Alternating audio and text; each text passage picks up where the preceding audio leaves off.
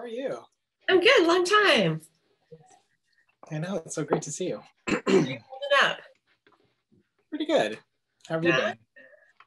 Hey, How's everybody. Oh, sorry, I talked over you, Kim. It's okay. Is that you, Lee? It is. I'm invisible for the moment. And we actually have a couple of Texas librarians joining us here. Oh, wonderful. Which is great. So, folks, we can make this pretty informal. Hey, they're coming, they're coming. If you would like to type a question into the chat, you can do so in the chat screen in Zoom. If there's folks watching in the booth, hello and welcome there. And we have Ingrid, my colleague from IDW Publishing, joining us as well. Hey, Ingrid. Hello. She has been monitoring the booth all day. And we've got some folks from around Texas. If you want to type into the chat where you're from and what community you're representing, what library, etc., we'd love to hear that. And I would love, Kim and Jarod, we haven't tested this. I can do a screen share, and you might also be able to, if you ever want to pull up any particular page or scene to talk about any particular point that comes up in the conversation. So feel free to give that a shot. Or if I've got it on hand, I might pop it up if it seems relevant. Thank you everybody for joining us, and maybe you guys can just get started by introducing yourself. Where are you? What do you do? And talk about your graphic novels. That sounds great. Go for it, Jarod. You want me to go first? Yes. Okay, sure. Hi, everybody. My name is Jarod Roselló. I'm a cartoonist and a teacher and a literacies researcher also, and I'm based in Tampa, Florida. I teach at the University of South Florida in the creative writing program, so I teach comics and cartooning.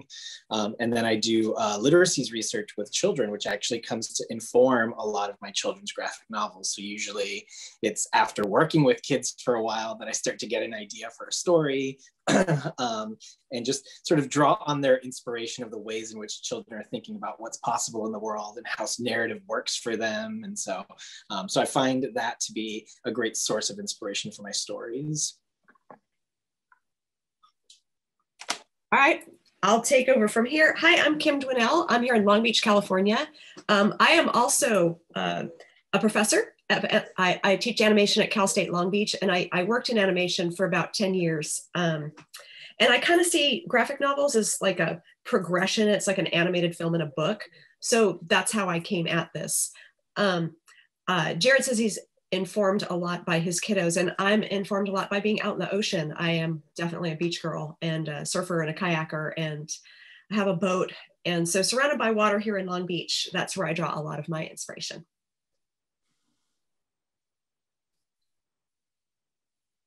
Terrific. Well, can you introduce your book series that you're here, your middle grade graphic novels published by Top Shelf IDW? Should we get to that? You want me to start, Jarod? They're right here. So sure. I write and illustrate a series called Surfside Girls. The first book, The Secret of Danger Point, came out in 2017. And the second book in the series came out in 2019. This is The Mystery at the Old Rancho. Really dive into California history for both of these. They're like Nancy Drew at the beach, and they're really fun, like preteen sleuths solving mysteries in their beach town. But there's like a lot of deeper historical context underneath all of it. And my third book in this, well, sort of in the series, is coming out this June or July. I don't know, Lee, you could probably tell me more. But Yep, July. It's July. It's a companion book to this called The Science of Surfing. And so it's narrated by my two tweens, Sam and Jade, and a little bit of little brother Pete, who comes in with annoying ocean-themed jokes.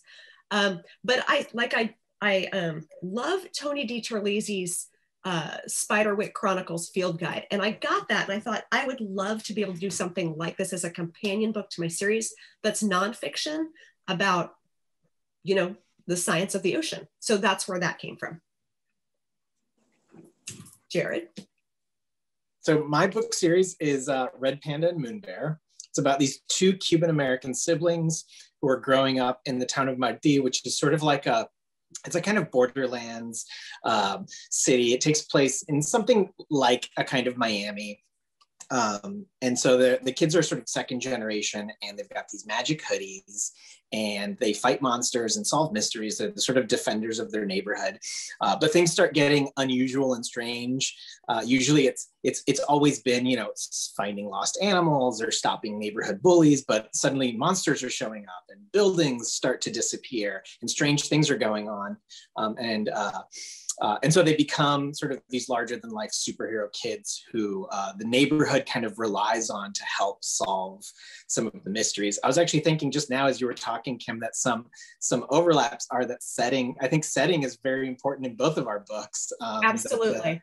The characters are so deeply involved in their communities and in their settings. And that's also the same in Red Panda Moon Bear. And so this is the first book, which came out in July of 2019. And the second book, which I am almost done with, I'll be done with it in the next couple of months, is due out in January of 2022. And it's called The Curse of the Evil Eye. And so it centers around mal de ojo, which in sort of Cuban culture is this kind of jealousy or envy-based curse that people can put on you. And so there is a sort of monstrous, potentially physical manifestation of the evil eye running around town, causing a lot of trouble. And so the kids are going to have to stop it. Can I just say that, like, your color palette is so fantastic. And, you know, I got to go to Miami for the Miami Book Fair a while back, and I'd never been to Miami. And the colors, you know, as an artist, like, the colors are so amazing. And I think you kind of nail it with your color palette. I adore your. Oh, thank you. Thanks. I remember when this book was first coming out, I asked if I could color because I'm colorblind. And so I asked, can I color this book? And Lee, you and Chris were both very like, sure, why don't you give us a sample? But my strategy was just to pick colors I liked and stick them together. And so I don't really know what any of the colors are that I've used, but I do get complimented a lot on the colors I've chosen for it. So I think there's something to, I think working illogically is a part of my process all around in storytelling and character design, and apparently also in color selection. So I was going to say, like, just going back through your book, which I had to actually grab the PDF because my nieces won't give it back. You write nonsense, which makes total sense in the kid world. And I don't know how you do that. Well, and this is where, like, working and spending a lot of time with young kids has been really helpful for me, because I think as adults we tend to think in terms of like, okay, what is sort of logically what should progress in this story and in this narrative, and we think of causality as being sort of logically constructed, but kids think of causality as being a site of possibility. Whatever's possible could be caused to happen. And so I tried to think of like, how could I pivot this story at any point in any direction based off of some tiny little bit of visual information or story beat or something like that. But I always want to go in a kind of in a direction that opens or unfolds the world rather than collapses it or explains it. And so like for instance, like your character goes home at night and just invents a key that opens anything. Right. Because like what kid couldn't do that? And you know, in my books, I work so hard the opposite, because I plant seeds and clues, and they have the Journal of Weird, and they're very logically and systematically. Jade is like the science brain, and Sam is this sort of emotional intuitive, and the two of them work together like Mulder and Scully. But I work really hard to plant these logical clues, you know, and red herrings, and try to get us there. And then you're like, or a magic key. Yeah. Well, and I wonder too, do you think that's part of the genre, because your kids are always kind of solving a mystery, and I do think that mysteries are satisfying because they do tie threads together in the end. And so do you think that's part of just that genre that you're working in? You know, I got my Nancy Drew at the beach, and I read so much Nancy Drew for sure. So this is Sam and Jade. And they, like I said, they narrate this new book. So while I'm trying to explain some really difficult, let me back up a second and say that, you know, COVID has been really hard on everyone and everything and all aspects, you know, on moms, on schools and whatever. But I was really happy to have this book, because I dug into so much amazing science research, and I approached it from like if I was 11 or 12, and how would I explain this? And it was really fun to have this to dig into. You know, I watched a lot of ocean videos and for biology sections and like moon cycles and all these things I was trying to trying to explain, but through these snarky 12-year-old voices. So yeah, I was really happy to have this during COVID. Kim, I was going to say, as you were talking about the sort of creative logical leaps and lack of logic and the fun of that in Jarod's book, that you're pivoting with the new Surfside Girls book to be super logic based and science based, and taking these girls from the sort of fantasy world that they'd been in the previous adventures, and preserving some elements of that, but then pivoting to science and technology and physics and biology and Absolutely. Can I screen share a little yeah, let's bit? talk about that. Sure. Yeah, let me. Give it a I shot. cannot screen share. Okay, I can screen share now. Hang on a second. Yeah, I have a couple things that I grabbed. Hang on a second. Let me open them first. Just to show, because I think a person would say, like, how on earth are you pulling this off, and what does this look like? So let me open these real quick, and then I'll screen share and show you. Folks, if you're just joining us, we're talking to Kim Dwinell and Jarod Roselló about their middle grade graphic novels published by Top Shelf. Kim's new book is called The Science of Surfing, a Surfside Girls Guide to the Ocean. So I don't know, can you see this? Yep. Okay, so like this is Sam and Jade, and they're learning about tides, and so we know the ocean is super active and it goes up and down twice a day, but what makes it move? And the answer is the moon. And they're like, what, really? And so I'm trying to show this sort of thing. We are part of nature. We are nature, right? And as a surfer, and you're out in the ocean all the time, like there is nature. Just like if you were a hiker or you were someone who was a fisherman, when you're out in it all the time, you realize how much we are tied to nature. And I think you can lose that. So just the fact that, like, pointing out the cycles of the moon and what is that doing for planting? What is that doing to your tides? And if there's a swell and there's a high tide because the moon is new, why is the new moon causing these things, and how this affects your daily life? And I feel like there's something really nice about the ownership of that when we who are out in nature start to go like, oh, I get this now, and this affects me because I'm a human in nature. Absolutely. I mean, Jarod, your characters are taking place in a world, and there are sort of rules and laws in ways in which they are affected by phenomena outside of them. In some cases, it's a little bit more metaphorical or a little bit more magical. Like I think there's a scene in the new book where the clouds are fighting, and it becomes this wonderful metaphor for readers to think about, what happens when your parents do fight, and there's a kid who's sort of stuck in the middle, feeling abandoned. Do you want to talk about how that sort of pervades the magical? I don't know if magical realism is a term that you like to use, but talk about that some. Yeah, I think magic is a big part of Red Panda Moon Bear, and it's not magic in necessarily spell casting, although one of the characters, Moon Bear, does sort of cast kind of spells, but the real magic, and I think the magic of magical realism, is not just sort of spell casting necessarily, but that there are sort of the boundaries between what's possible and what's not possible are fluid. And so things that are not possible can just sort of appear or manifest in the world. And so, so it might be things like the kids, Red Panda Moon Bear's parents are arguing, and so they walk outside and the world is very cloudy outside. And so it's this idea of the metaphor kind of manifesting, but then the clouds are themselves. That's the great thing about comics, is that a visual metaphor is also always actual. And so the clouds are not just a manifestation of this metaphor, but also themselves actual clouds who are then arguing. And there's a kid cloud like Red Panda and Moon Bear who's feeling some of the similar things that they can. And so it gives Red Panda and Moon Bear an opportunity to address what they're feeling, but externally and in in aid of someone else, which is sort of what really motivates them. And so there's magic sort of functioning at all levels in that way, in that things that are not possible suddenly become possible. And part of the trick of this magic is that it's not explained, because as soon as you start to explain how the magic works, then it stops being magical realism in this way. It stops. And so the idea is that these things are possible, and we don't question. In the books, it's never a question of whether, there's never an existential question of why is this existing. We only respond to it, but everything exists and is justified in its existence. And so one of the examples I like to give kids is that if you walked outside your house and there was a bear in front of you, you would be scared maybe that there was a bear, but you wouldn't be surprised that bears exist. And so that's the same kind of magic in Red Panda and Moon Bear. Nobody's ever surprised that these things exist. They just respond to it in its own sort of at face value.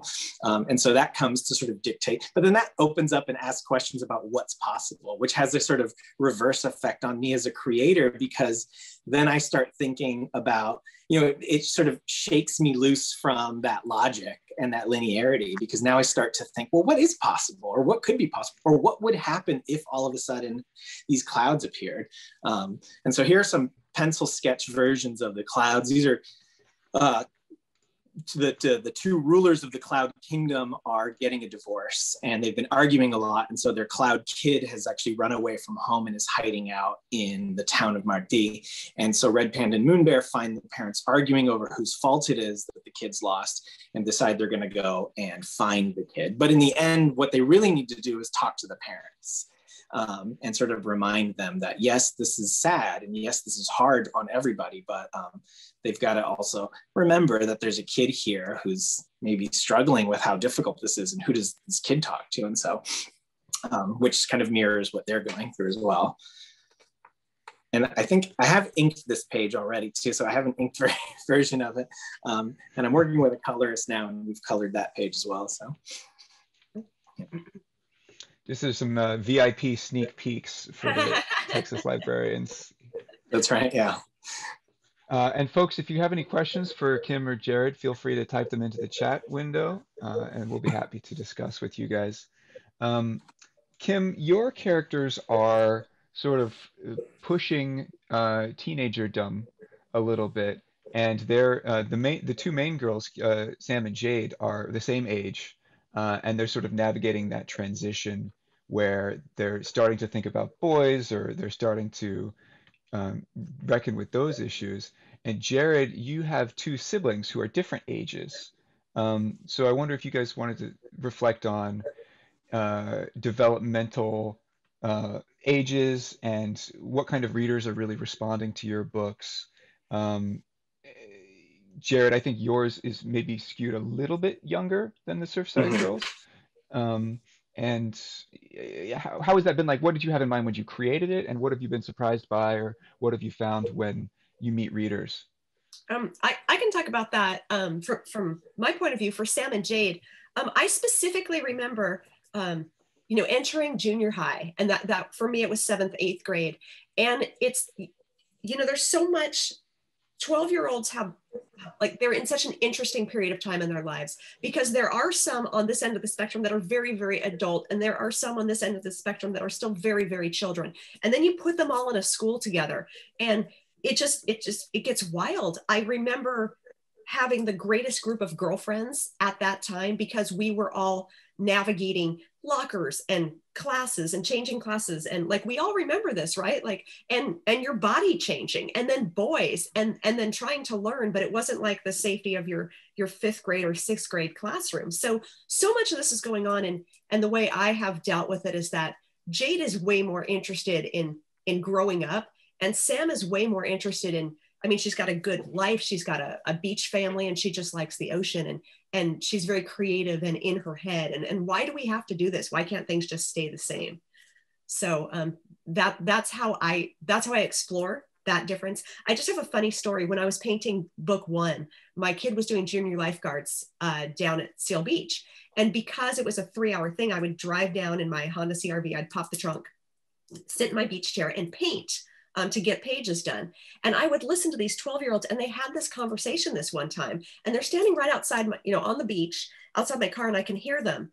And they're going, oh my gosh, why do we have belly buttons? Oh, look at your belly button. It's so weird. It's not weird. And they couldn't figure out why they had belly buttons. And I am just writing all this down because, I mean, it is golden to listen to young people at that age just have so much like humor that they don't even know about. They're learning, they're understanding, they're exploring. Yeah, I think it's delightful.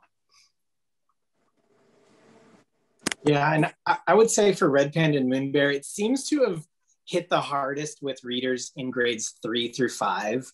I would say that those seem to be the kids who like it the most and respond the most to it. I forget what we aged it at on the cover, but third graders. Yeah, that's about right. Yeah. Okay. Yeah. And so those are the kids who seem to like it the most. One of the things, so Red Panda and Moon Bear are different ages. Red Panda is slightly older than Moon Bear, but there's no age given to the kids in the book. And so because they're cartoon characters and they're not drawn to necessarily resemble human anatomy, I feel like there's a little bit of wiggle room there in the way that animation can kind of get away with not exactly pinning down the age of the kids. But it was definitely, I wanted the book to be available to be read by all elementary school kids, but I wanted to be able to tackle also some older and some more mature issues. And they're kids who fight, so they punch bad guys. I think in book 1, they actually vanquish a villain entirely off panel, but they do. And I wanted it to be a book where if you were a superhero and there was a monster, you might have to defeat this monster. And I didn't want to moralize necessarily to kids, but I wanted to also sort of find that line. And I think Lee, we talked about even like, can I show this ice cream monster this mutated ice cream cone being sliced on panel? Should it be off panel? Like what's the, which as a creator, right, I think we ask questions about what are our obligations and our responsibilities to these age groups. But ultimately I wanted it, it's one of these weird things where I want parents to buy it for their kids, but I want the kids to like it too. And so sort of navigating that line there between, how ferocious, how fearsome, how frightening can these stories be, while at the same time seeming like they're exciting and that they're doing something new for kids. And so so it's a fine line. It's not necessarily a story that is responding to, there aren't necessarily gendered storylines. There's not a specific age group. The kids are sort of in a school that's just called a school, and so not elementary or middle school. And so I think it's got some range there for kids. But I was also really trying to also be cognizant of the fact that we have kids in middle school who like to read stories like these also. And so I didn't want it to feel like if you were in 6th or 7th grade or 8th grade, but you liked cartoon stories and you liked animation, that you wouldn't feel like this was a book for you too, because it is. And so, but probably my favorite reader comment came from a boy in 3rd grade. I was doing a school visit, and he said that his favorite part of the book was that Moon Bear, the little boy, was kind and liked animals, because he said that so rarely, even in superhero stories, does he get a sort of like gentle boy character. And when I was in 3rd grade, I was definitely an animal loving, perhaps slightly sensitive boy. And so I would have responded very well to Moon Bear. And so I don't know, I guess I wanted to make characters that felt real, but were themselves kind of fantastic and larger than life also. I'm trying to find the one where he takes care of the kitties. Yeah, that's in chapter 1, towards the end here. They save some kittens from the 2 bad dogs. Even in chapter 1 actually is a really great example, because when I was finishing, I'll never forget, when I was finishing this book, I was going to read chapter 1 to a 1st grade class. And the school told me I couldn't read it because it was too, I forget what word they said. It wasn't appropriate for that age group. And I was like, what's inappropriate about this book? And I couldn't. And so I was hyper aware of like, how do we have a story in which kids are superpowered beings and fighting monsters that's being true to that genre and true to kids and what they like, but simultaneously not moralizing to them either, or and maybe not sort of crossing any kinds of lines or anything. So It's so much easier Well, as a parent.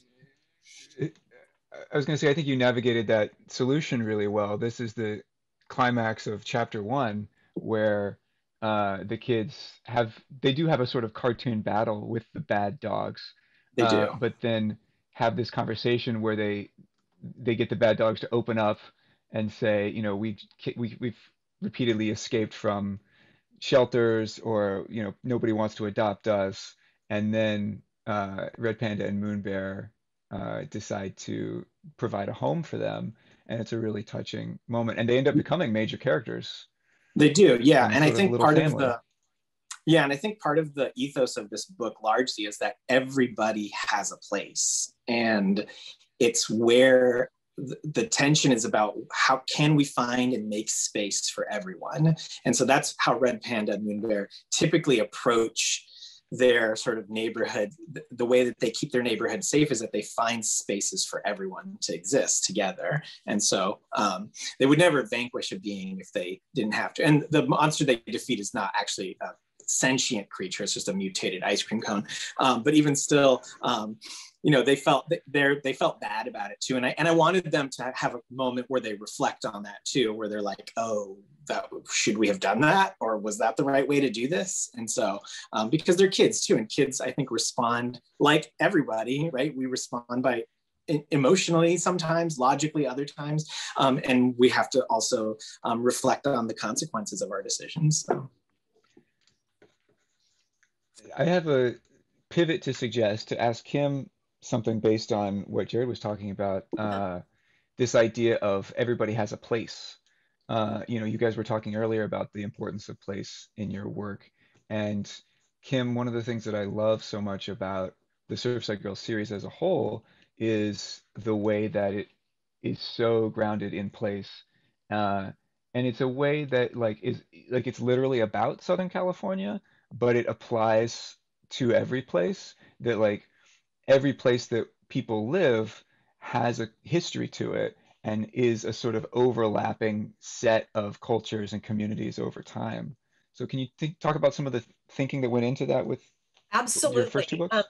This is huge for me. And like I said, this two friends solving mysteries, but deep underneath, and hopefully people get this organically and it's not preachy, but like the land is eternal. I love Southern California. This land is eternal, and it has been through so many iterations, held by so many different people and passed through by so many different people. And so when I was crafting Danger Point, which is kind of a place called Cantina Point in Laguna Beach, kind of the sanctuary. And what I decided was this was like a paradise where if you had died and you lived in Southern California, you didn't feel like moving on yet, because why would you? It's gorgeous here. You could just hang at Danger Point. And when Sam swims through the cave and comes up the cliff, and now that's what she's done. She's come through a little hole in the cave underneath, and she sees this. She sees ghosts, and that's scary. And then Jade can't see the ghost because Jade isn't brave enough to swim through this underwater tunnel.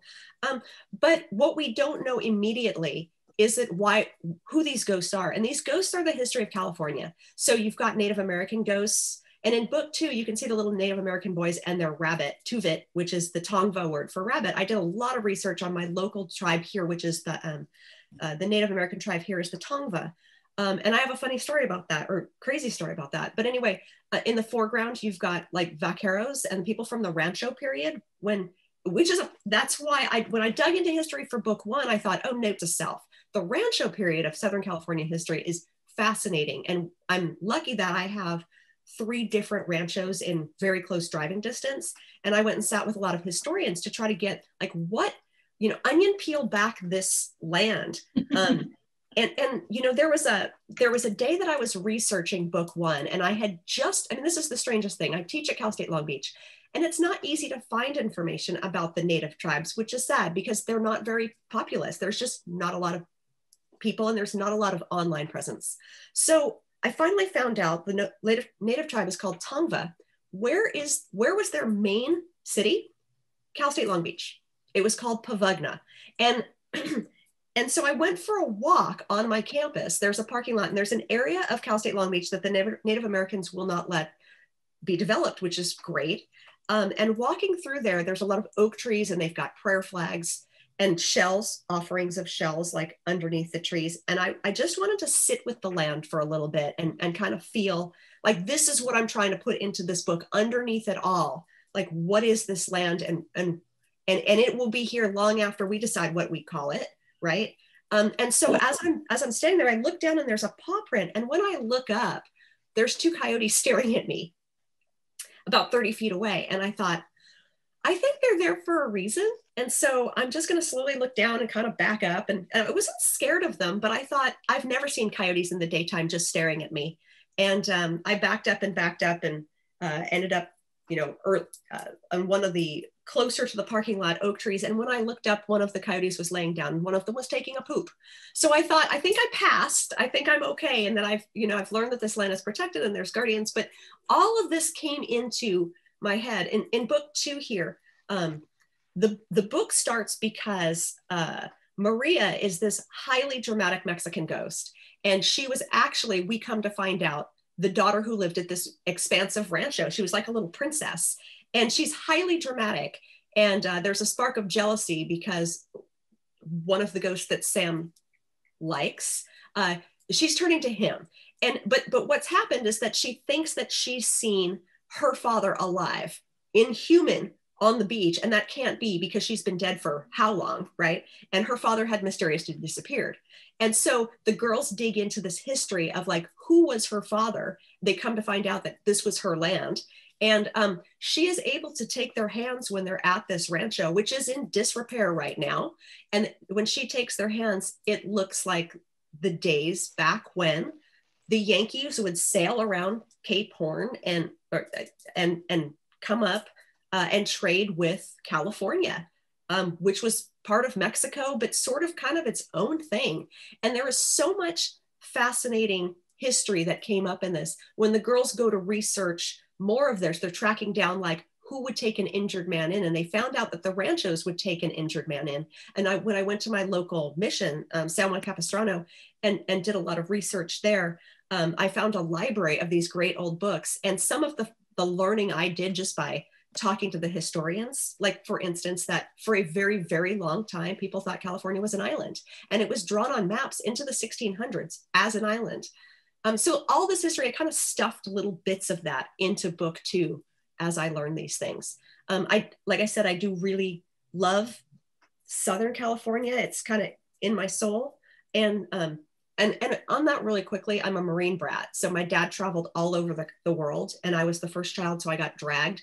But I always had this thought that we would come home, and Southern California was always home to me.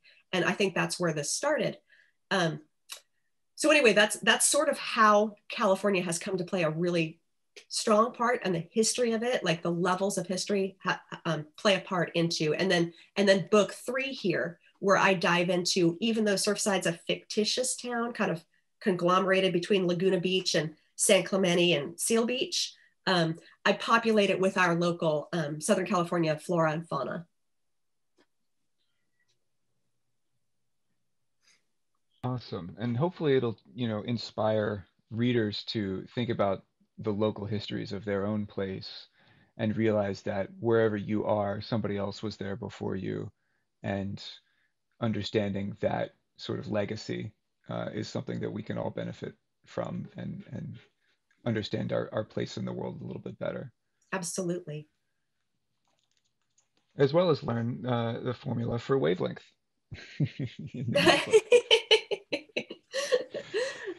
Jarod, what do you want to tease the librarians with for book 2 in your series?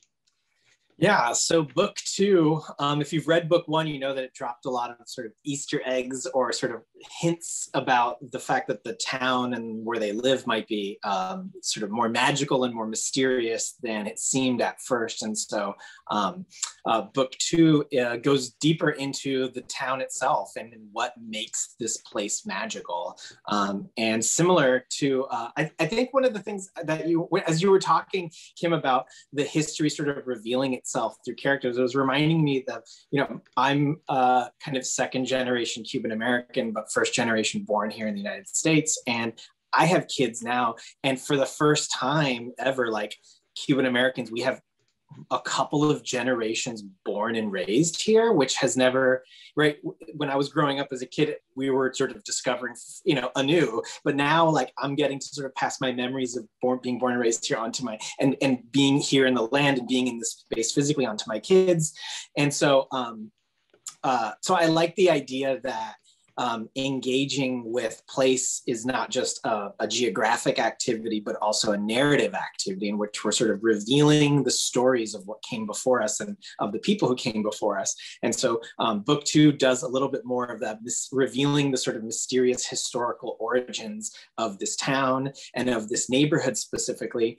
And so so we'll learn some things. In book 1, there's a shadowy figure who seems to have some kind of role relevant to the kids and their magic abilities. And so in book 2, we'd learn who the shadowy figure is and what his role is.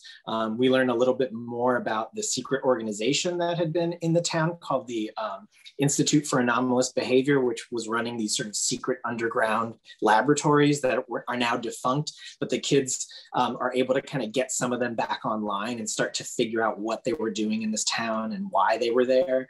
And so we get to reveal some of these mysterious origins, which has been really fun. I get to bring back characters from book 1, which is maybe one of the most exciting and unexpected things that I it seems obvious, of course, you bring back secondary characters, but when you introduce a character, you get to spend so little time with them, and bringing them back when you're not giving their origin story means you really get to see them sort of grow and turn into real characters, which is a lot of fun too. So did you bring back your Yeti?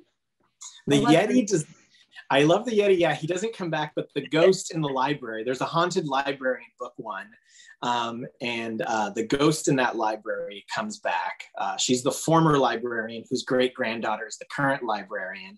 And so the former librarian as a ghost comes back and helps the kids out. So, Jarod, do we think, get somebody else joining us, do we think that the TLA librarians could have a little sneak peek at the cover to book 2?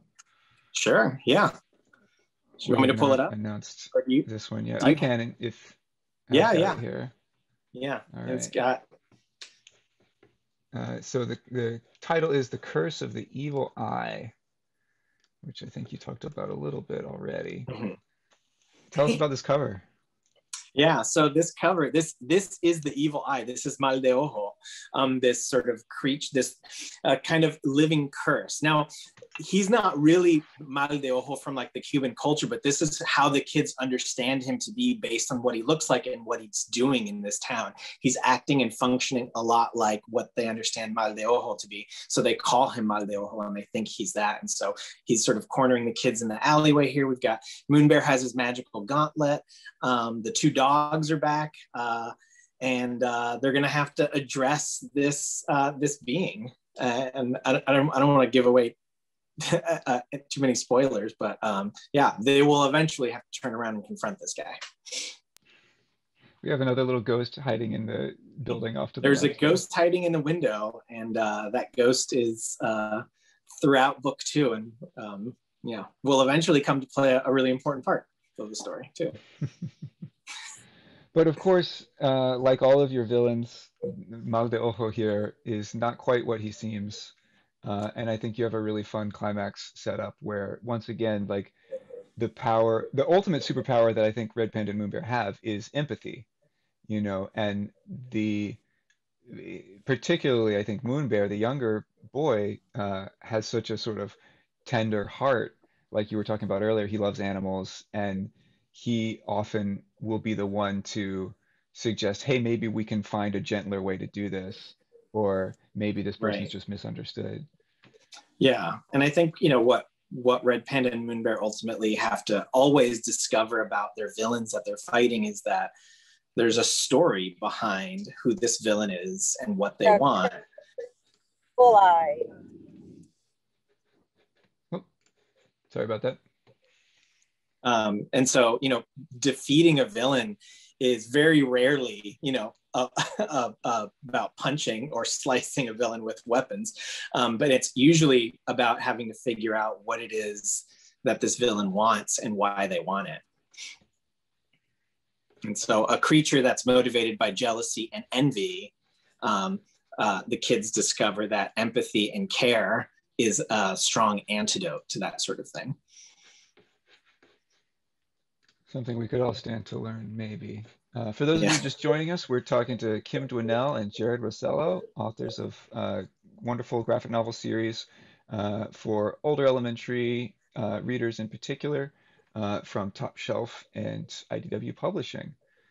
If you have any questions, feel free to chime into the chat, or if you're just joining us, you could share where you're coming from and what community you're serving with your amazing library work that you're doing in this strange time where a lot of libraries are still closed, and all of our work is pivoting in strange new directions that we didn't expect. How have you guys, what lessons have you learned from the year of pandemic as a teacher or as a cartoonist?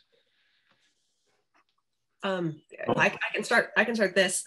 I know I'm very tactile, and teaching these two classes back to back on Zoom and trying to connect with students is so difficult. You know, for instance, you know, we do character design, and I say, instead of saying with my tracing paper over the top of their drawing as I'm in the classroom, no, put the arm more like this.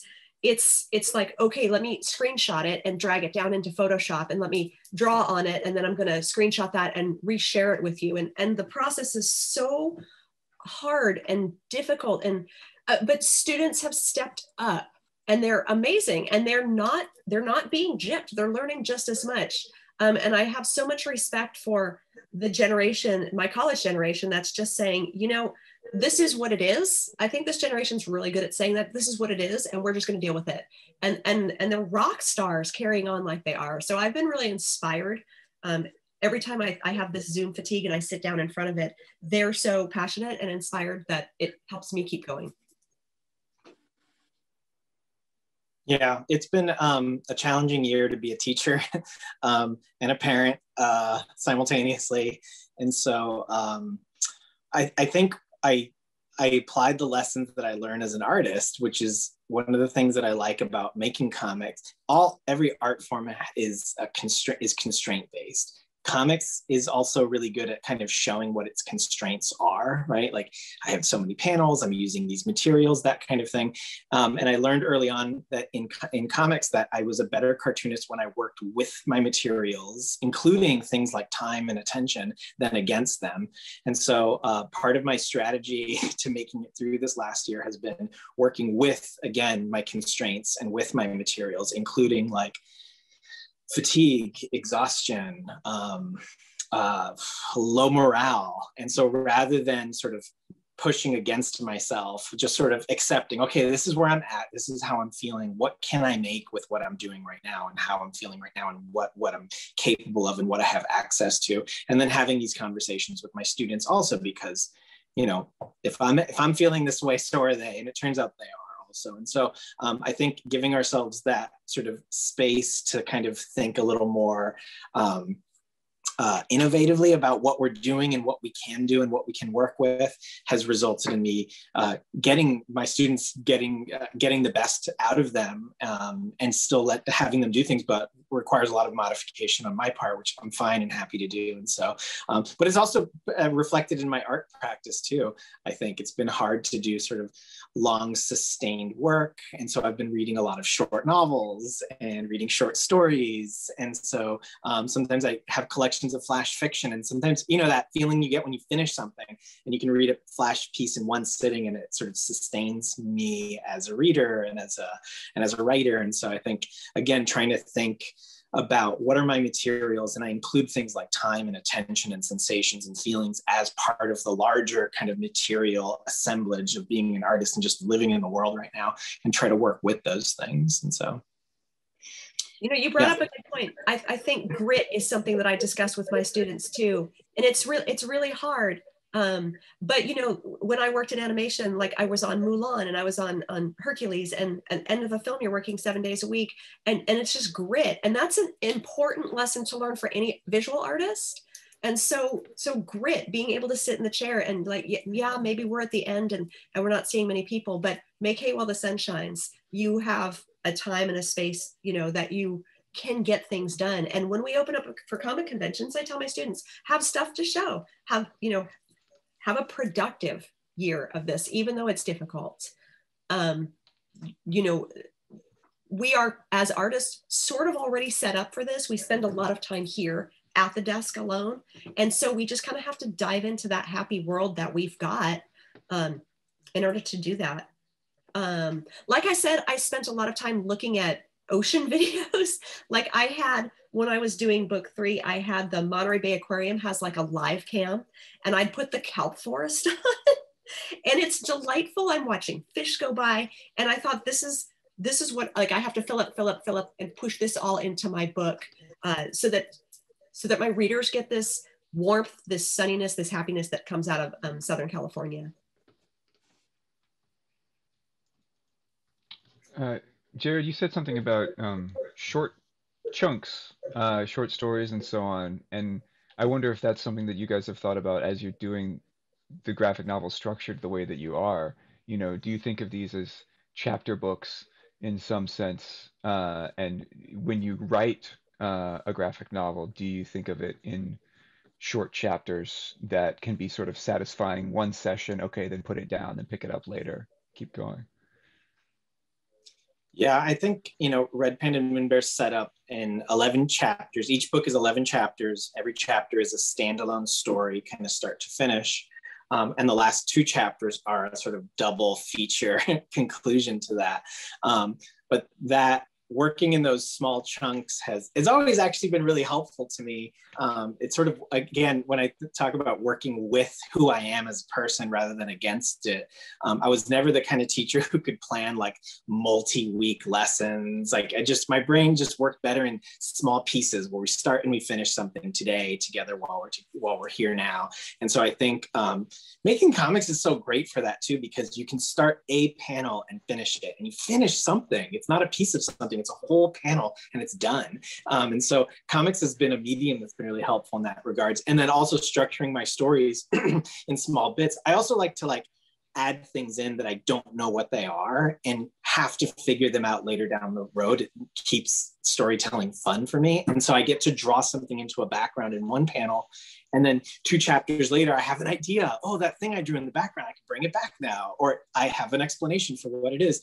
And so I think working in fragments and segments helps me stay productive and still make things, and is a form of art making that that seems to work well with comics and with cartooning. Like you don't have to kind of go start to finish all the way through. It doesn't have to be a 300-page single narrative. You can chop it up, you can break it up, and you can sort of decide. Even when I'm drawing, I go foreground drawings first, and then maybe mid, and then maybe backgrounds. And so there's so many ways, I think, to divide up the work where it doesn't feel overwhelming. If I can talk on that for a minute, I'm gonna screen share myself again, because I had to do things differently this time.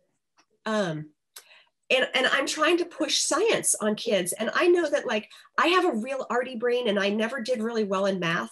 And science, I probably would have gone into science if I thought I could handle the math, but I knew I couldn't handle math.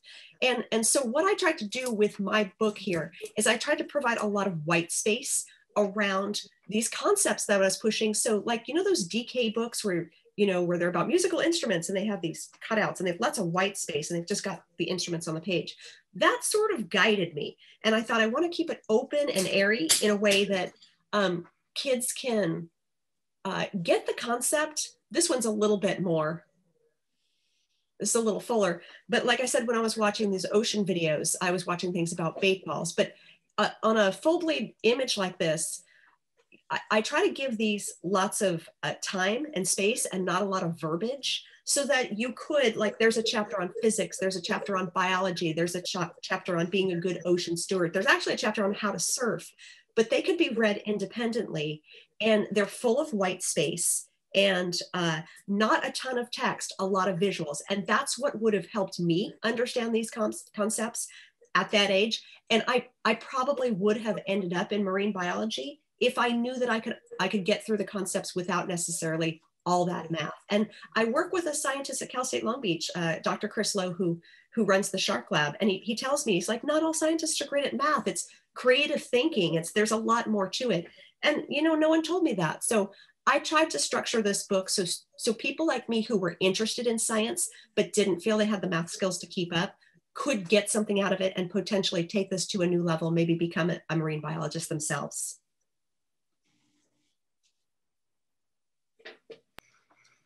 That's fantastic. I wonder if you guys want to broaden the conversation a little bit. Are there graphic novels by other folks that you've had on your radar lately that got you really excited to keep doing your work, or that you would want to recommend to the librarians watching? Oh yeah, of course. Yeah, I've got a stack of books that I've been reading lately that I'm happy to recommend that I really like. One is Romana Yee's Seance Tea Party. It's also about ghosts too, Kim. And so it's about a girl who brings her imaginary friend back after a long hiatus, except it turns out she's a ghost and was a ghost the whole time. And so that's one that I've been liking a lot. It's also visually structured in really interesting ways on the page. And so it's kind of fun to play with these, just like each page is like an illustration to talk about sort of how the narrative moves across the page. And so yeah, I could recommend a ton of books I've been liking right now, but I don't know, Kim, if you have some that you've been. I'll be honest, I haven't had a ton of time for reading, and what I have been reading is prose. But I will say I'm super excited about Campbell White's second installation of Home Time, because I think that's out soon, and I don't have it. I don't know when. No, yeah, it's out.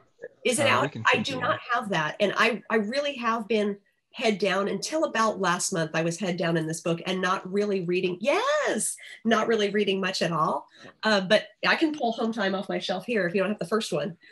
Yeah, these are monsters, but they're so beautiful. He's Australian and crazy in his ability to switch between art styles.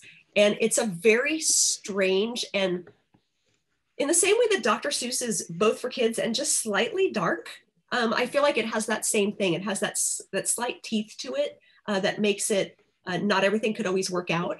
And so I really like his writing, and I really like his artwork. So I look forward to getting book 2. I just took a trip to the library and stocked up on some books also. So I'll shout out some of my library finds recently. The first 2 are 2 top shelf books. One is The Grot by Pat Grant, which I've loved Pat's work forever. Also Australian. This is for more mature readers. But I love Pat's kind of cartoony and slightly grotesque style.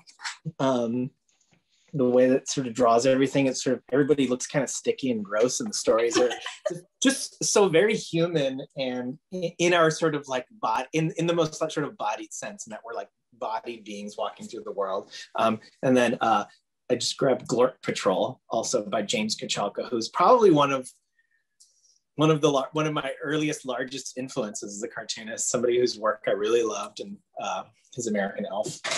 He manages to stay 5 years old and an adult at the same time. I don't understand how. Yeah. And then I'll just shout out 2 more books if that's okay. One is The Second Bug Boys, which is again a kind of a short story collection. And each chapter is a sort of standalone story, but it's so strange and unusual. And it's just about these 2 best friends who are both beetles, and they go on sort of strange kind of magical adventures. And the last is probably one of my favorites that's come out recently, which is the Aster series. This is the most recent one, Aster and the Mixed Up Magic, which is very sort of like Hilda, a girl and her family kind of relocate to a magical setting, and she has to kind of figure out how to live in this sort of magical place where there's like sort of magical creatures and other animals and things like that. But I really like the art style because I feel like it's kind of similar to mine. And so sometimes when I'm drawing a book, I would like to kind of be reading stuff that's similar to mine, because I feel like it encourages me and excites me. And also in those moments when I get stuck, kind of reminds me of what it is that I loved about comics in the first place and why I came to make these stories, which is helpful at times. So. You know, it's funny because I'm absolutely the opposite. When I'm crafting my stories, I don't want other influences in my head. Like I have to like very clearly have my vision, and I don't want to see that stuff while I'm creating. And then I binge it like all summer when I'm not on a book, and I'm like, I can finally read. But I can't have other people's voices in my head while I'm creating. Yeah, there are times where I'm like, I'm stuck in like a narrative issue and I can't figure out how to solve this. And I'm like, I know the answer is in an Adventure Time episode. And so I'll just go and I'll watch it. And I'm like, there it is. That's how I need that weird noodle arm to do this. And then I can figure out how to structure these panels. Noodle arms. So, yeah.